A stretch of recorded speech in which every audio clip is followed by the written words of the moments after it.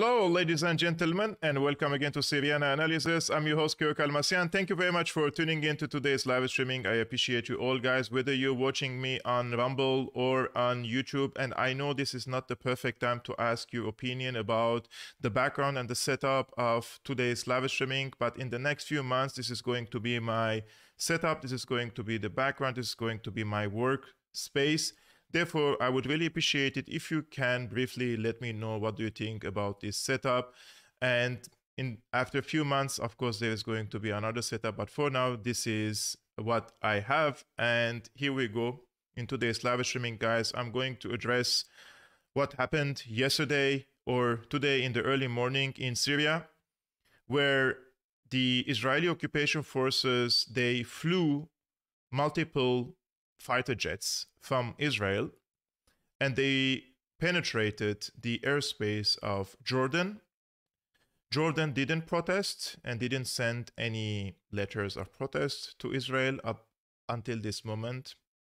And from Jordan, the Israeli occupation warplanes, fighter jets penetrated the Syrian airspace, flying over al-Tanf border crossing where the American occupation forces are, which means the Americans have activated their jamming technology in order for the Syrian army not to detect these fighter jets. And from the al-Tanf border crossing, they flew over the Syrian deserts near the Euphrates River and bombed multiple times Aleppo, the city where I come from. And eventually they killed over 36 Syrian soldiers and civilians, and also there were Hezbollah militants among the Syrian army soldiers. Apparently, the Israeli side bombed an arm depot, and the explosions were very, very big. In this video, guys, I'm sure that you always come to Syriana Analysis because you would like to get a context and also historical context in order for us to understand what's happening today and why Israel is bombing Syria and why Israel insists on striking Syria hundreds of times up until this moment, and why Syria isn't responding to these provocations from the Israeli side.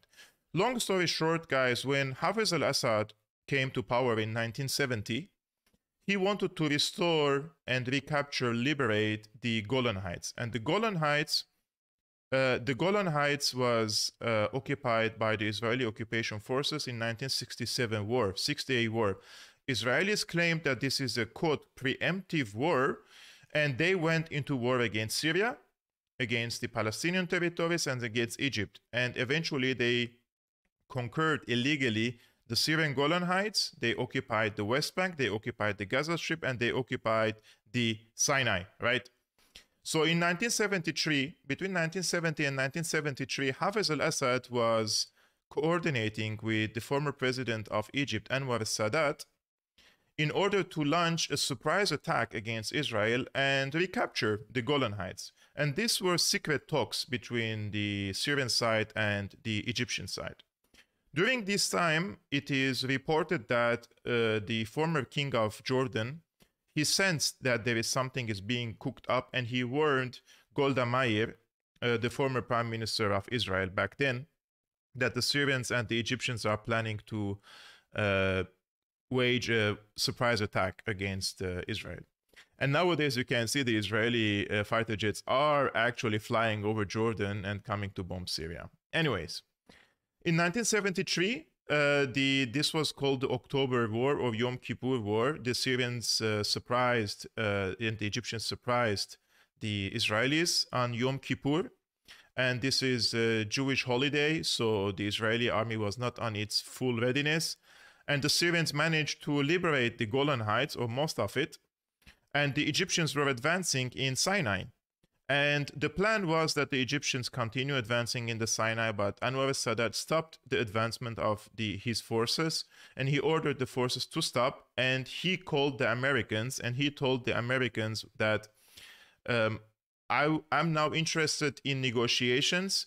If you restore my Sinai through negotiations and diplomacy, I will give you a big access to North Africa and the Middle East. And the Americans accepted the deal, and they persuaded and convinced the Israelis to give back the Sinai to the Egyptians in exchange for, of course, the Sinai was mostly demilitarized, and it's a security buffer zone between Israel and Egypt. And also, Anwar al-Sadat kicked out all the Soviet army, Soviet advisors, and Soviet military equipment from his territories because Egypt was an ally for the Soviet Union. And he told the Americans to come. So he converted his country from a country revolving in the orbit of the Soviet Union into a country revolving in the orbit of the United States. And between 1973 and 1977-78, he was negotiating for a peace treaty with Israel. And in 1978, he struck what is called the Camp David Accords, right? And the Camp David Accords, before these accords were struck, the American side, and this was Brzezinski, was talking with the Syrian side in order to persuade them and convince them to also strike similar deal with Israel. But Hafez al-Assad rejected and refused to strike a deal with the Israeli side and push the Palestinians under the bus, because for Hafez al-Assad, there are few principles that have to be met before striking a deal with Israel, and one of which is the right of return of the Palestinian refugees to Palestine. There are millions of them around the world. Secondly, the restoration of all the territories occupied by Israel after 1967 war. And the third is that even if I strike a deal with you, that doesn't mean that we're going to become allies, and it doesn't mean that we are going to raise the Israeli flag in Damascus and have an Israeli embassy in Damascus. These were the preconditions of Hafez al-Assad. The Israelis were not really against it, by the way, and they wanted to strike a deal with Syria. They wanted to neutralize all the military threats surrounding Israel, right? But Hafez al-Assad rejected this deal, and he refused to strike such a deal. Therefore, the Americans in 1978, when Hafez al-Assad rejected officially to strike a deal, they started to support the Muslim Brotherhood in Syria, and the Muslim Brotherhood waged an insurgency, an armed insurgency against the Syrian government between 1978 and 1982. And this was the reason why the Syrian army went into full crushing mode against the Muslim Brotherhood, because they declared an Islamic Caliphate or Islamic Emirate in Hama and in Aleppo, and they were actually committing heinous crimes, like they were sending car bombs and they were executing the minorities. And you can check this on the internet. For example, there is the Aleppo military school massacre, and you can see how they murdered everyone who were from the Alawite sect just because Hafez al-Assad was from the Alawite sect, right?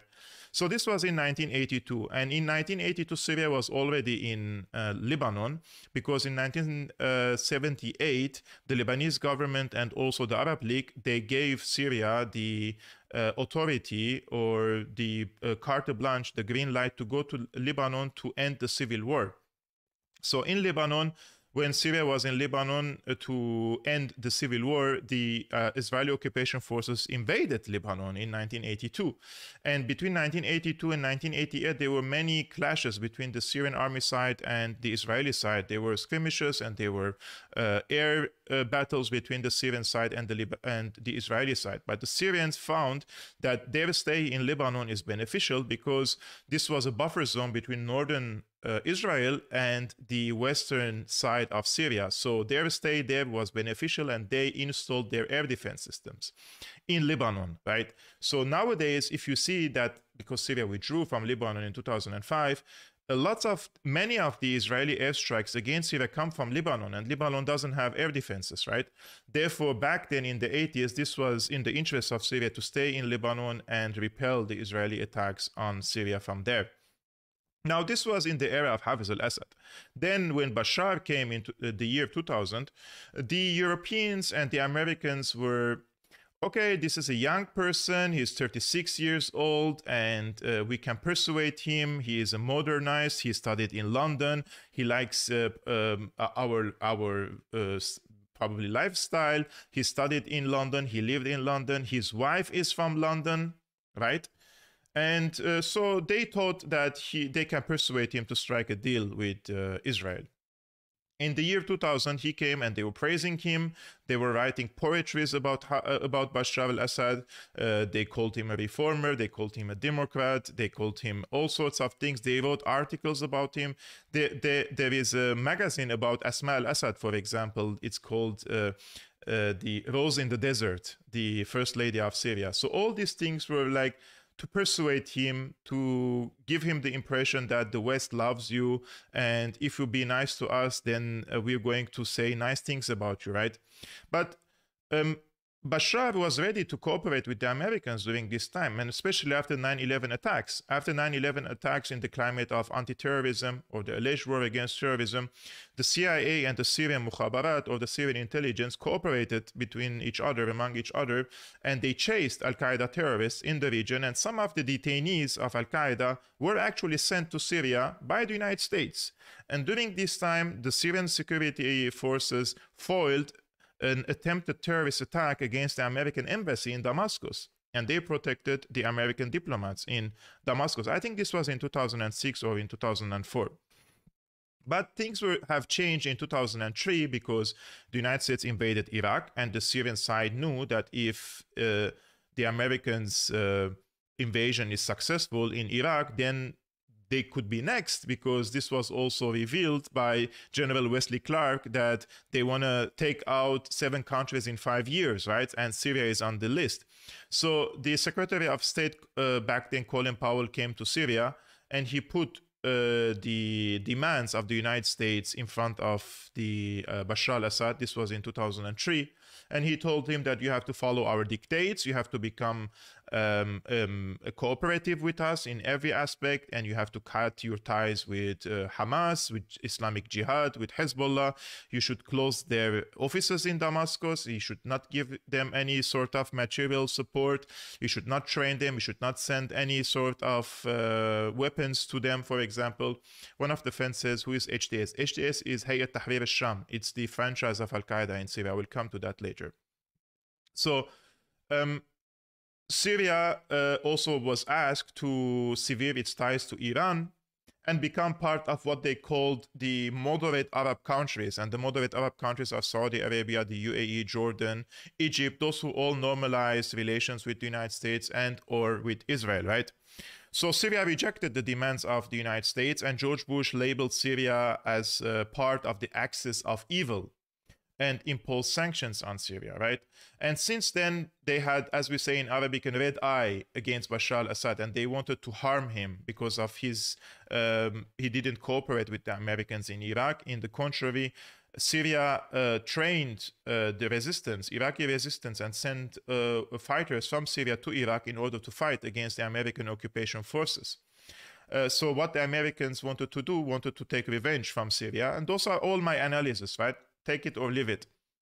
In 2005, a horrible bombing happened in Beirut, and it killed the former prime minister of Lebanon, Rafiq al-Hariri. And Rafiq al-Hariri was the most important political figure in Lebanon and the most important Sunni figure in Lebanon and also in the neighboring countries like Syria, etc. So what happened is that in a few moments already, the United States, Israel, France, everyone, the usual suspects, accused Syria of assassinating the prime minister of Rafiq al-Hariri, and they took the matter to the UN Security Council, and they took it to the UN Security Council under Article 7, and they threatened Syria with foreign intervention, sanctions, etc., etc. So Syria had to withdraw from Lebanon. So you see, when I address the historical context of this, that Lebanon was important for Syria to create a buffer zone between Syria and Israel. So once it withdrew from Lebanon, Syria wanted to improve the strength of Hezbollah as a friendly and an ally player or actor in Lebanon. So Syria actually left most of its stockpile in Lebanon and only withdrew its soldiers from Lebanon. So Hezbollah has taken over tons of weaponry and ammunition from the Syrian army in 2005. But the Syrians knew that there is intelligence report indicates that the Israelis will invade Lebanon as soon as the Syrians withdraw from Lebanon, right? That's why they kept all this weaponry and ammunition in the hands of Hezbollah, so that the Lebanese resistance can fight against the Israelis when the Israelis invade Lebanon. And what happened is, just 1 year later, in July 2006, Israel did invade Lebanon. And back then, the Hezbollahs used all sorts of weapons which were in the hands of the Syrian army. For example, the Cornet rockets, missiles, and all sorts of weapons and training, and even Syrian officers were present in southern Lebanon, guiding or giving military advice to Hezbollah. And when Hezbollah needed more weapons, the stockpiles of Syria were open for them to carry and bring anything they want from Syria to Lebanon to repel this attack against Lebanon. And Hezbollah managed to kick out Israel from Lebanon again. And this was the last time the Americans were, like, their patience was over, and they wanted to remove Assad Bashar from power because of him supporting the resistance against Israel and not striking a deal with Israel. However, the French told the Americans, just calm down, we can probably persuade him for the last time. So in 2008, actually, the French side, Sarkozy, invited President Bashar to Paris, and this was the French National Day and the ceremony of the French National Day, and he rolled a red carpet to him and to his wife, and he gave him a stage among the international leaders like Ban Ki-moon, like all the American leaders, British leaders, French leaders, everyone around the world, the so-called international community, right? But their idea was that they will persuade Assad to shake hands with Ehud Olmert, the former prime minister of Israel. And there is a video on the internet that shows how the French foreign minister, Fabius, was trying to persuade and convince Assad to shake hands with Ehud Olmert on the stage. And Assad refused. And from the Syrian perspective, if you shake hands with Israel, means that you recognize the legitimacy of Israel as a state. And in Syria, they don't recognize the political legitimacy of Israel as a state. This has nothing to do with the Jewish people. They say that this was a colonial project, and we don't accept that until there is a full settlement in this conflict and all the territories are restored to their owners. So what happened on this day, that even the former emir of Qatar tried to push Assad to shake hands with Ehud Olmert, and he refused. So I'm going to show you this video now. Even the title of the video says, it's a funny title actually. It says "Cat and Mouse Between Syrian President Bashar al-Assad and Ehud Olmert." So this is the video from 2008. It's in July 2008, as you see, in Paris. And this is Assad standing here, and Ehud Olmert is going to come from this side, and this bald guy is Fabius, the French foreign minister, and he's talking to Assad and convincing him and persuading him to shake hands with Ehud Olmert, which he rejects, and then he escapes to the other side. I will show you the video now. Il est presque devant lui, hein. À 2 mètres de gauche de Olmert, tu vois pas? Il y a 3 personnes entre eux. Allez, grouille, hein, Antoine. Regarde là, tout droit là, la femme avec la jaquette rouge. Aïe, aïe, aïe, il va aller. Vas-y. C'est ce qu'on attend. Et où là? Look how he runs away now. Tourné à Assad. Oh, il fait. Ah là là. Moubarak. This is the Emir of Qatar now.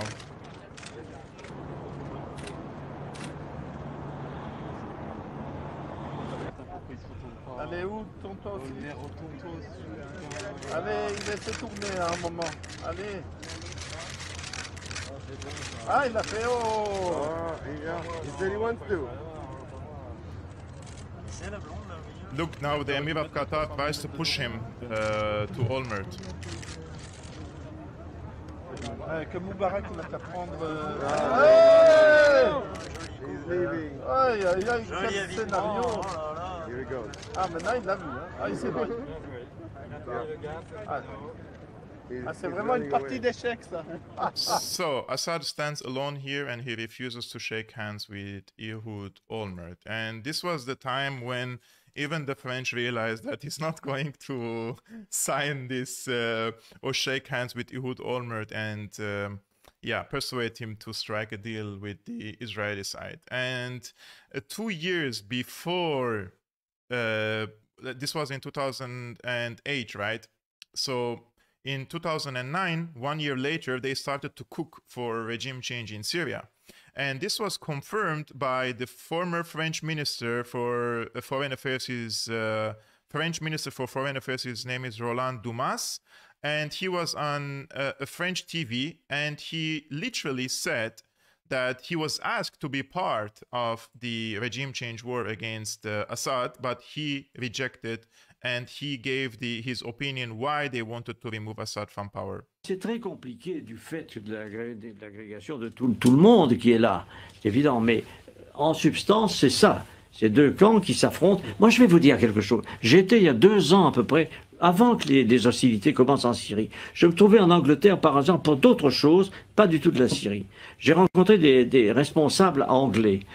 Et quelques-uns qui sont mes amis m'ont avoué, en me sollicitant, qu'il se préparait quelque chose en Syrie. C'était en Angleterre et pas en Amérique. L'Angleterre préparait l'invasion des rebelles en Syrie. Et on m'a même demandé à moi, sous le prétexte que j'étais ancien ministre des Affaires étrangères, si je participerais comme ça. J'ai évidemment dit le contraire. J'ai dit, écoutez, moi, je suis français, ça ne m'intéresse pas. Mais c'est pour dire que cette opération vient de très loin.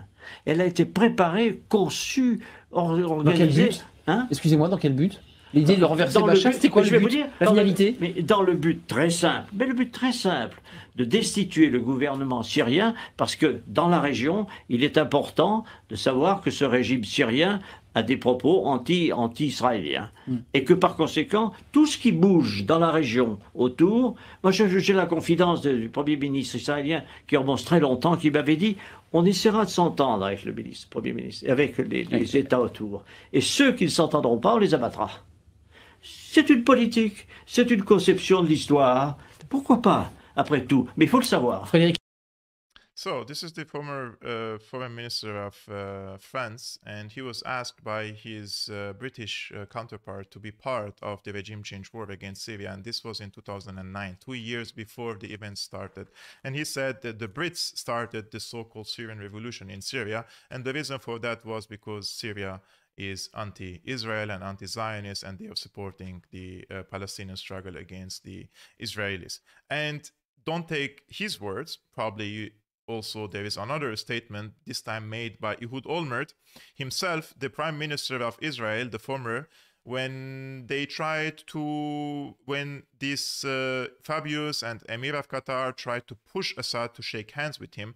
And this is a newer interview of Ehud Olmert after he resigned, or he's no more a prime minister, and I think this was in 2019 or 18, and he says, if Assad made peace with Israel in 2008, Syrians wouldn't have suffered from the civil war, because I wouldn't have opened the gates of Washington, because I would have opened the gates of Washington and Europe to Assad. This would have prevented the civil war. Take a look. وأعتقد أن ذلك كان أكبر خطأ ارتكبه بشار الأسد في حياته. لو أنه عقد السلام معي في كانون الأول 2008 لما عانوا من الحرب الأهلية، لأنني أعتقد لو أنه عقد السلام مع إسرائيل وأنهى العداوة بينه وبين سوريا، كان هذا سيجعل سوريا دبلوماسيا مرتبطة بإسرائيل مع سفارات وعلاقات تجارية وفتح الحدود. كان ذلك سيفتح البوابة إلى واشنطن وأوروبا. ويمكن أن أقول لك أن الرئيس بوش قال لي وأقتبس كلامه، كلام الرئيس جورج دبليو بوش: أريد أن يعرف الأسد أن الطريق إلى واشنطن تمر من القدس. فلو عقد الاتفاق بين إسرائيل وسوريا لفتحت أبواب واشنطن له مع الرئيس بوش، والشيء نفسه عن أوروبا. هذا كان غير الأوضاع في سوريا تماما. وكان منع حدوث الحرب الأهلية. So, according to the former Prime Minister of Israel, that if Assad struck a deal, a peace treaty with Israel, the civil war, he calls it the civil war, wouldn't have happened in Syria. And he says that he would have opened the gates of Europe and the United States to Assad, and they would have prevented this regime change war in Syria. They call it civil war, it's a regime change war. I just want to say that I accept all comments, guys. You are free to agree, to disagree with me, but types of comments that I spend so much time, hours of research in order to give you knowledgeable or information that can enlighten you and also give my subjective opinion, right? Those who disagree with me completely, let's say 180 degrees, and say I'm spreading misinformation, disinformation, they can create their own YouTube channels and debunk my claims. But if they come to my YouTube channel to tell me that I'm spreading lies in one sentence, it just shows that they haven't done their homework. If you guys want, those who are disagreeing with me, of course, there are one or two of them in the comments. If you think that I'm spreading disinformation or misinformation or blah, blah, blah, all these cliches, make your own YouTube channel. Call it an anti-Kevork Almasian narrative channel and try to debunk my claims. Because what I'm here doing, I'm backing every argument that I make and every claim I make with statements, with proof, with evidence to you, so that you can also see that what I'm telling you is not just like words in the sky. But you're also free to not believe me, so you can go and check other sources and see probably I'm not telling you the entire truth, or I'm not telling you the truth, probably. So you can be convinced probably in other narratives. You're free, right? We are living in a free world. Now, in 2011, the regime change war against Syria started, and the first dumping of weapons started in late 2011 and early 2012. The CIA and the Pentagon, they started carrying all the weapons that they dumped in Libya to Syria, through the Mediterranean to Turkey, and then they started dumping it to Syria and also some of them in Jordan. And one of the first things that these so-called rebel groups did in Syria was to occupy the air defense systems. And this is very interesting because this is coming now because today, as I mentioned, the Israeli occupation forces bombed Syria and killed 36 Syrian soldiers and Hezbollah in Aleppo. And I said from the beginning of the Syrian revolution, it was clear to me that the so-called rebels had the support of Zionists and the neocons. How did I come to this realization so early on?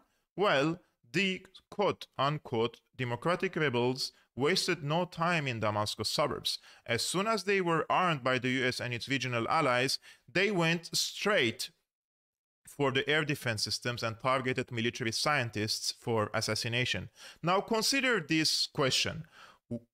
What could be the reason behind the so-called rebels targeting Syria's air defenses when these weapons cannot be used against them because they don't have air force, right? So what could be the reason, guys? Who gave them the orders to go and occupy Syria's air defenses? I will show you just a short probably 1 minute segment from this 5-minute video that I collected today, but if you want, you can go and watch it all on my Twitter account, Kevork Almasian, as you can see. I will just show you 1 minute of it and how they occupied and invaded an air defense base. And today, while I was doing the research, and I wrote in Arabic, those rebels, so-called rebels, when they occupy an air defense system or any military base, they call it Tahrir, which means liberation. So I just typed liberation, air defense base, 2012, right?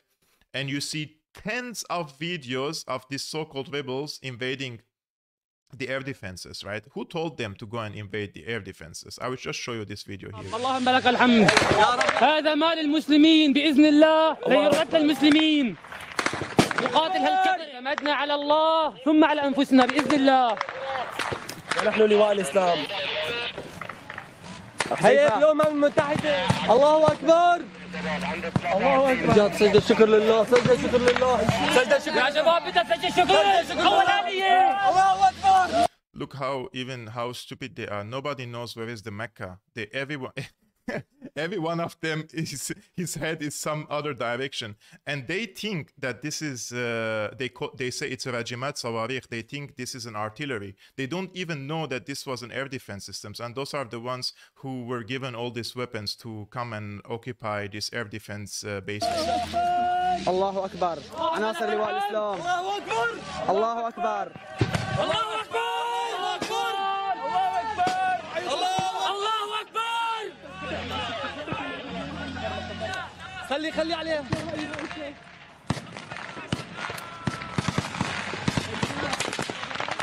هي راجمة صواريخ هي حصن جوي بإذن الله. See, he says this is Rajimat Sawarikh. He thinks this is an artillery. They don't even know that this is an air defense system. And they this was on the suburbs of Damascus and destroyed many of them. They destroyed PUK systems. They destroyed this more advanced Russian system. They destroyed Panzer S1 systems in Damascus. Somebody has given them the coordinations and the orders to go and occupy these places. And they're so ignorant that they don't even know these weapons are air defenses. So why would they occupy air defense systems? And who benefits from it? Except Israel, right? Because those are directed at Israeli air force and not against anyone, because you cannot use it against protesters and you cannot use it against tanks and you cannot use it against even militants carrying AK-47s, right? So why would they occupy it and destroy it? This is the big question. The answer is because they were following the orders to create a Damascus that is not well protected and Syria that is not well protected against the Israeli airstrikes, one of which happened today, unfortunately, in my city, Aleppo. Now, these coordinations and this cooperation between what is called the Syrian rebels and Israel didn't stop here, like given some instructions for them to go and occupy some places. No, actually, Israel has given them real support, like tangible support, right?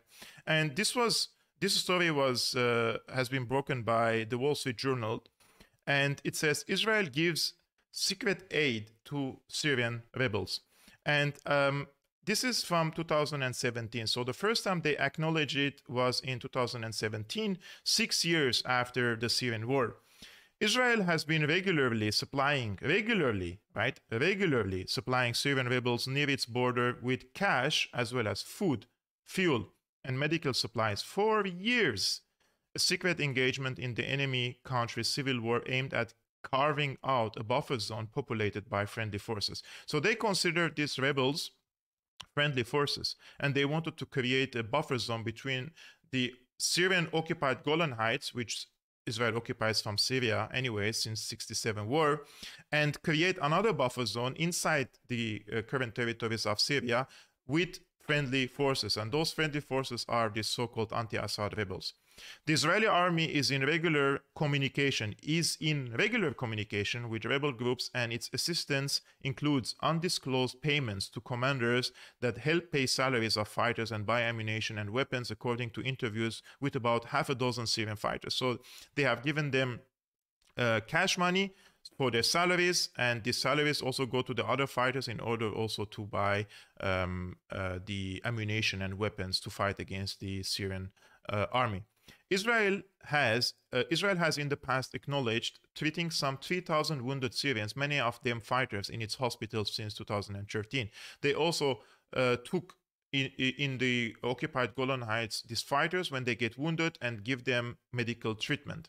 Interviews with half a dozen rebels and 3 people familiar with Israel's thinking revealed that the country's involvement is much deeper and more coordinated than previously known, and entails direct funding of opposition fighters near its borders for years.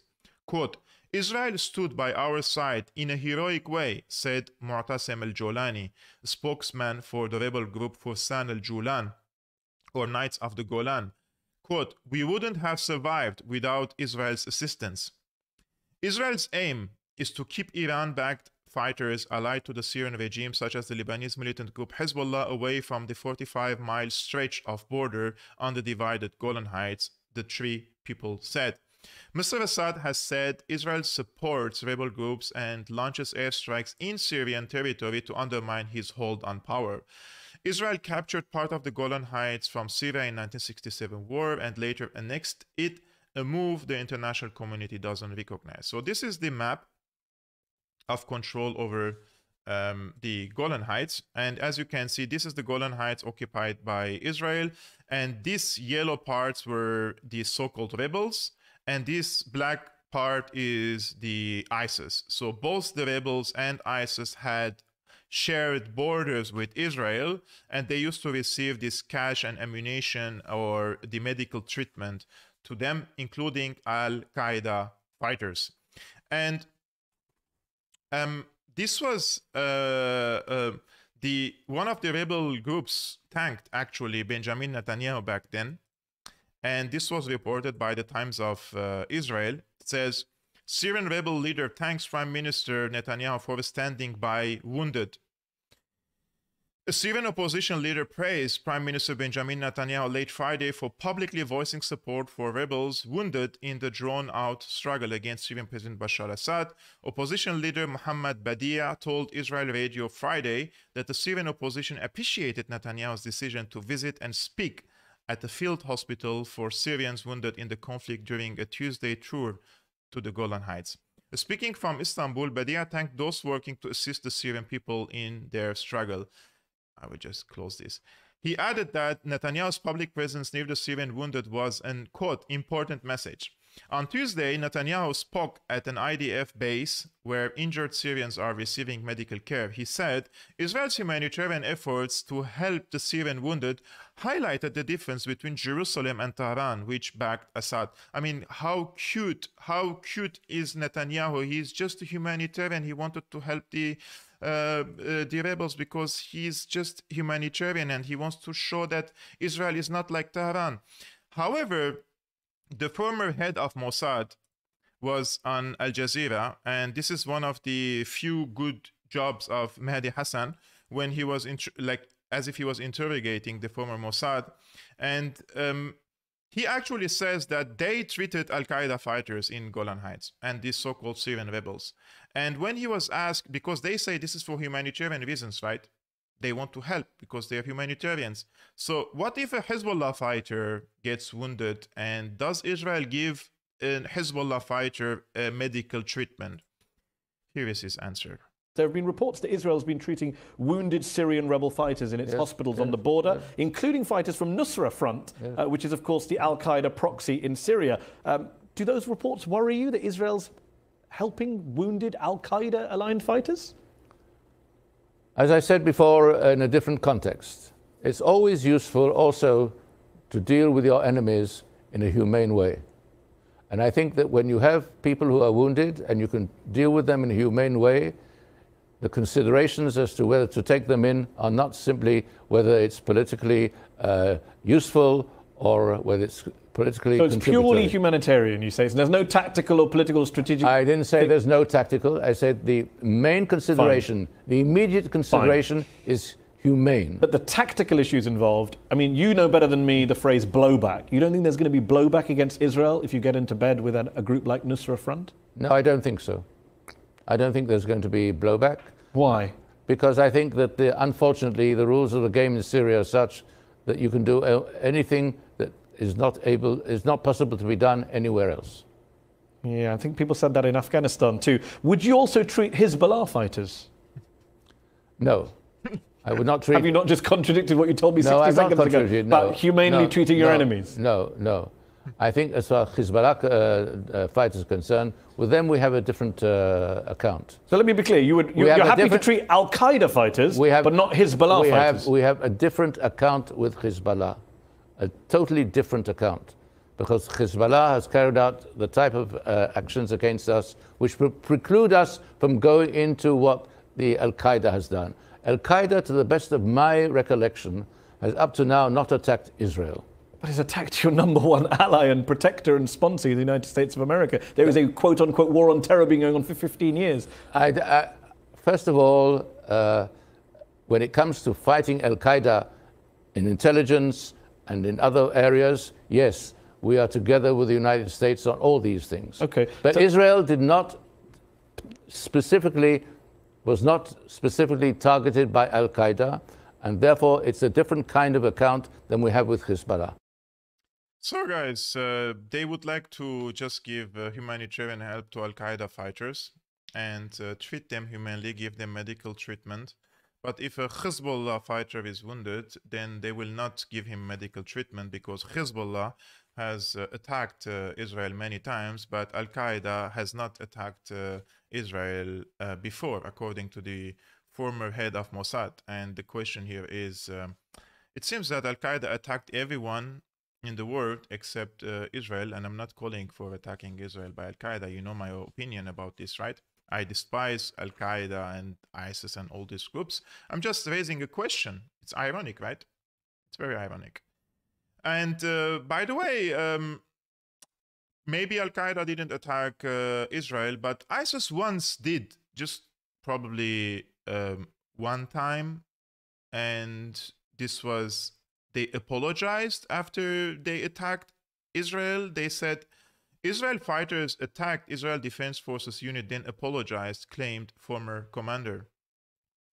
ISIS-affiliated fighters, quote, apologized after launching an attack on Israeli soldiers, the country's former defense minister has claimed. Moshe Ya'alon was reportedly referring to an incident when a group linked to ISIS in the Syrian Golan Heights exchanged fire with Israeli forces last November. This is in the year of 2017. The area is a rocky plateau in southwestern Syria, which was partly seized by Israel during the Six-Day War, as you know. Quote, there was one case recently where Daesh, ISIS, opened fire and apologized, Mr. Ya'alon said, speaking at an event in the northern city of Aleppo, during which he was being interviewed about Israel's policy in Syria. So guys, apparently ISIS just once exchanged fire with Israel and they apologized quickly. And the defense minister, the former defense minister of Israel, Moshe Ya'alon, had made this statement and made even stranger statement later or earlier, actually. Washington Post, Israeli defense minister said, if I had to choose between Iran and ISIS, I would choose ISIS. This is according to the Speaking at the Institute for National Security Studies conference in Tel Aviv on January 19th, Israeli Defense Minister Moshe Ya'alon made a bold statement.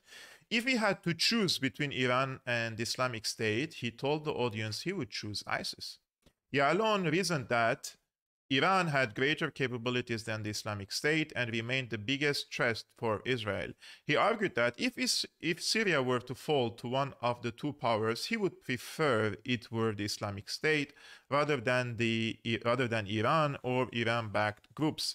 Quote, we believe ISIS will be eventually defeated territorially after the blows it has been receiving or suffering, and in light of the attacks on its oil reserves, he told the conferences, according to Yedaot Ahronot News. So, Israel prefers ISIS over Assad because he's backed by Iran, and he thinks that Iran can pose credible threat against Israel, unlike ISIS, which will be eradicated, and nobody wants, of course, ISIS to stay in power longer.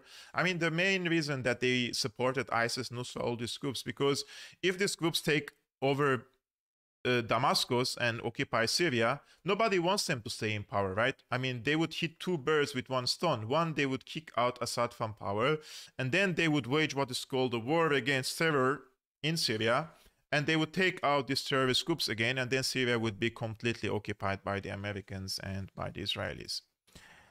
So there are so many other articles that I want to show you about these cases, because this video is just made to understand these events, right? This was, again, in December 2016. Syrian rebel leader thanks Israel for its attack on Damascus. So when Israel is attacking Damascus, this is from 2016, the Israeli media service I-24 News, based in Tel Aviv and Jaffa port, has reported that a Syrian rebel commander has thanked Israel for its attack on Mezza airbase in southwest Damascus.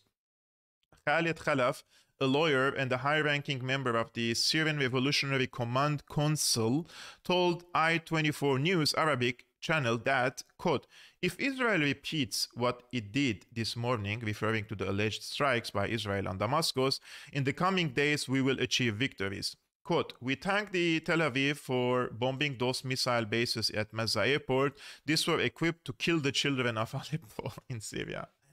Meine Güte.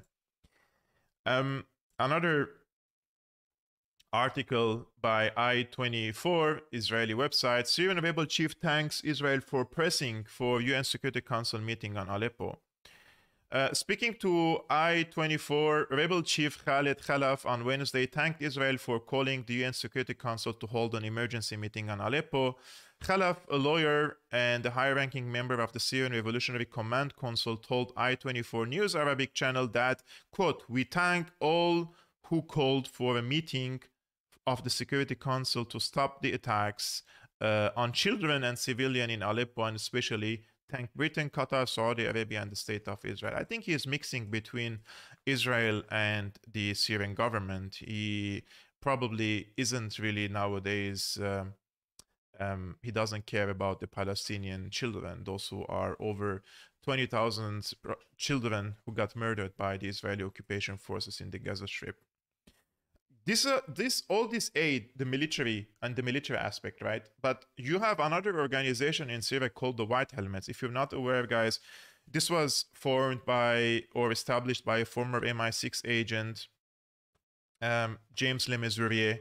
And the main purpose of this group was to produce video and picture materials from Syria, propaganda videos, in order to legitimize the NATO and the imperialists' intervention in Syria, to give them the justification to intervene militarily in Syria, right?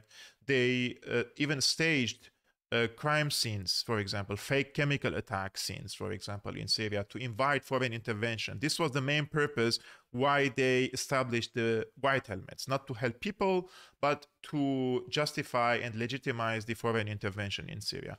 Now, when the White Helmets was cornered in southern Syria, when the Syrian army was liberating Daraa, for example, in southern Syria, also in Al-Qunaytira, near the occupied Golan Heights, who did come for help to the White Helmets? Israel, right? Again, Israel saved the White Helmets, or took them. Israel aids evacuation from Syria of hundreds of White Helmets and families. Israel has facilitated the evacuation of hundreds of quote-unquote rescue workers known as the White Helmets and their families from an embattled pocket of southern Syria, helping them to travel through the Israeli-held territory to reach Jordan, Israeli and Jordanian officials said on Sunday. The move in a part of Syria where pro-government forces are advancing followed a push by Western countries, including the United States, to protect members of the White Helmets volunteer, guys, not paid, volunteer emergency workers who rush to the scene of airstrikes in civilian areas. You see how they make the issue like it's humanitarian? The Israeli army said in a statement on Sunday that the United States and European countries had asked for help with the evacuation of the civilians, quote, due to an immediate threat to their lives. So Israel again has taken in these White Helmets, and then they went to Jordan, and from Jordan they were distributed to Canada, Germany, here where I am, and according to my information that there is a big complete blackout over their information, where they are, which city they live in, and those are intelligence assets, right? Why would the foreign governments like the United States and the European countries intervene just for these few White Helmets members? And they have lots of secrets in their hands, especially that in 2018 they staged a chemical attack which never happened in Douma, and this led into tripartite aggression on Syria by France, Britain, and the US. So in my opinion, they have lots of secrets in their hands, and this was necessary for the Western powers to rescue them, and Israel came for help again to rescue these so-called White Helmets. Now, we have done all this research and all this information about the collusion between Israel and the so-called Syrian opposition, whether the so-called rebels, the military wing, or the political or the journalistic or the propagandists like the White Helmets. Now we come to today's news. Dozens killed by joint Israeli HTS is Hayat Tahrir al-Sham attack on Syria. Israeli warplanes carried out a large attack on the countryside of Syria's northwestern Aleppo province early on 29th March, coinciding with attacks by the Hayat Tahrir al-Sham extremist militant group, formerly known as the Nusra Front, which is the franchise of Al-Qaeda in Syria. Dozens were killed in simultaneous attack, including Syrian soldiers and civilians. This was a video of the bombing.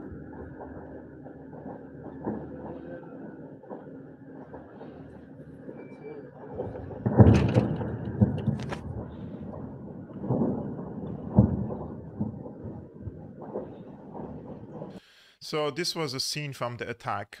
At around 1:45 a.m., the Israeli enemy launched an airstrike from the direction of Syria, southeast of Aleppo, targeting several points in Aleppo countryside, which coincided with a drone attack carried out by terrorist organizations from Idlib and the western countryside of Aleppo province in an attempt to target civilians in Aleppo and its surroundings, a military source told Syrian news outlet Sana.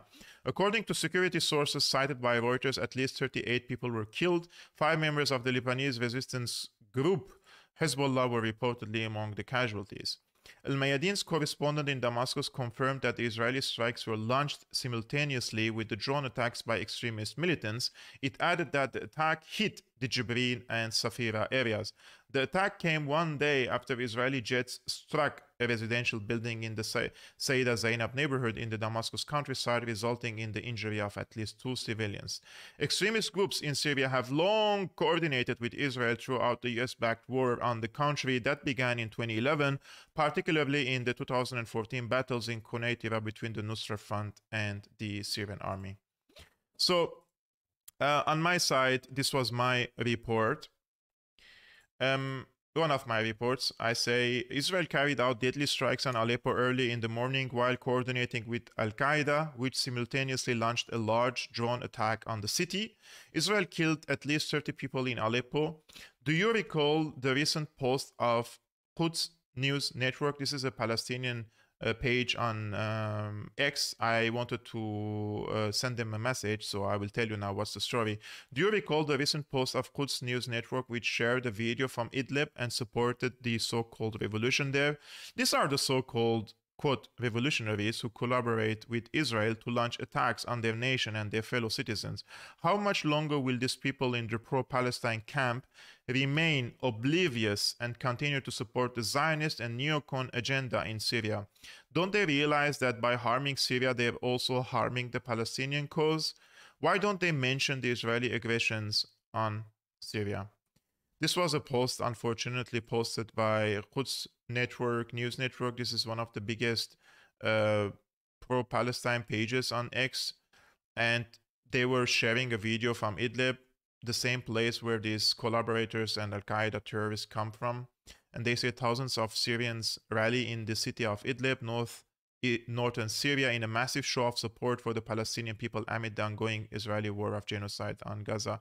Unfortunately, what they don't mention is that Idlib is occupied by the pro-American, pro-Erdoganists, and these collaborators who coordinate with Israel to attack against their own people and against their own nation. And the reason that they receive all this aid is because, not because of the sins that Assad committed, and he has lots of sins, right, domestically, economically, politically, but for the sins that he didn't commit. And that is that he didn't sign on a surrender deal with Israel and also didn't push the Palestinians under the bus. That's the truth, guys. So let me know, guys, your opinions about this. I would really appreciate your opinion. I truly think that this is the case. If you have any other opinions, if you think that my opinion is wrong, go to the comments below, comment, and give me sources, links, and let me read. Let's see how is this situation in your mind. I'm really interested about that.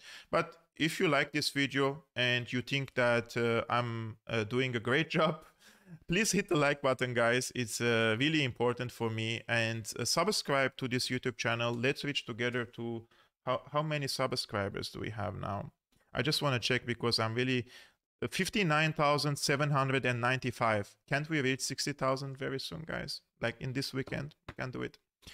If you're not subscribed, please do, guys. And thank you so much, really, for the generous support, the Iranian Putin and Artemis. Really, thank you so much for your generous support, guys. And if you like to support my independent work, guys, the best way for me, at least, to support my independent work, investigative work, research, and commentaries that I'm doing, you can become a patron. The link is scrolling on the screen.